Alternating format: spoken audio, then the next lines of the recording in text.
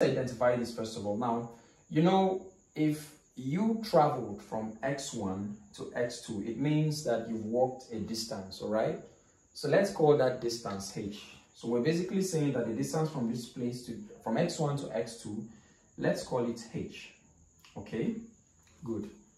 Now we know that the slope of this graph we're looking at is y2 m equals y2 minus y1 over x2 minus x1. But we already know that there is a formula, and that formula is what eventually is going to lead us to first principles. So we're going to make this formula for the slope look like that formula that is more applicable to differentiation from first principles, and that's where we are tending to. Now coming back to your graph, these places I made a notation for f1, for y1 and y2. I'm going to replace it with another notation. I didn't really change anything, I'm just going to change the appearance, all right? So whenever we're plotting a graph, we're basically plotting a graph with an equation that looks like this. y is equal to f of x. That is a function of x, and that is the whole point of equations, all right, where we have to plot graphs. So let us call this one, since y is a function of x, okay, so this is the first function here.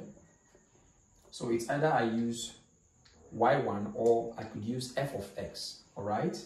Now in this particular place, you have x1 here, you have x2 here, and you have the distance between them being h.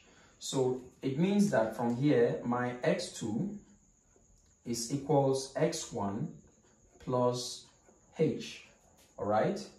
Okay, so correspondingly, it follows that if this is f of x, it means the space here, which is corresponding to this one, becomes f of x plus h as well. So I simply want to use these notations because these notations are applicable to the formula for finding differentiation from first principles, all right? So I'm going to rewrite what I have here right now. I'm going to rewrite it here, okay? So I can choose to rewrite this formula as, what is the value of my y2? What other notation does this my y2 represent? It represents f of x plus h. That is f of x plus h.